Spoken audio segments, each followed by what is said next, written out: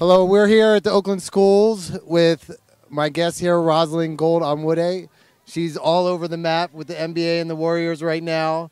Came out of Stanford, ball player there, played in a couple Final Fours, and now you're doing everything you can with the Warriors and just all college basketball in the Bay Area. What does it feel like at this point? I'm just happy to be working with great teams, great organizations, companies. I'm just thankful. You know, I remember a point when I was maybe doing one work gig every 3.5 weeks, just at a crossroads of saying, can I do broadcasting anymore? And then just hard work, sometimes doing things for free in this business, just getting a foot in the door, and gradually, step by step, and there's more steps to take, but now to just say, hey, this is a full-time gig, a full-time job. With one of the professors of Fitz and Brooks University here, that's Rod Brooks with me here from KMBR. How are you enjoying yourself out here today? Man, love it, love it. You know, it just watching golf on TV, it's kind of removed, it's kind of far away, but when you see these guys up close making golf balls do what they wanted to do, it really is cool.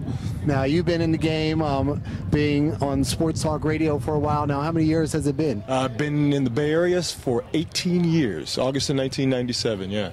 Wow. And how did you get into this? First of all, when did you know that you wanted to enter this? You know, I knew as a kid, you know, I loved football all my life, but I remember being, I don't know, man, 8, 9 years old and being more into the pregame shows and the halftime shows than I was in the actual game. And this is well before ESPN. This is when it was just, you know, CBS had the NFC package and NBC had the AFC package, and then Monday Night Football back when Howard Cosell was there, O.J. Simpson. So this is a long time ago, but I was always intrigued by that.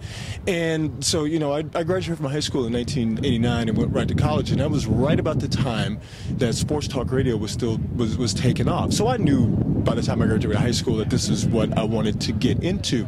And the fact that sports talk radio was taking off and it was really booming, that just gave another avenue. You know, you didn't have to go on television, even though ESPN was up and running and starting to gain that foothold. You didn't have to go on television. You could do it in radio. So, you know, I did a little bit of television. Everybody wants to be on television, so I did a little bit of television, but radio was kind of not the easiest lane, but the fastest lane. And so, you know, started a little bit in college, went back to Houston, did it there, and then came out here in August of 97, you know, back on the ticket 1050, you know, when that started, and I've been out here ever since. But, you know, I knew, like I said, back when I was a kid, that I was always intrigued by the athletes and what made them tick. And there's only one way, as you know, to find out what an athlete is thinking, and that's to go and talk to him. And there's only one way to talk to him.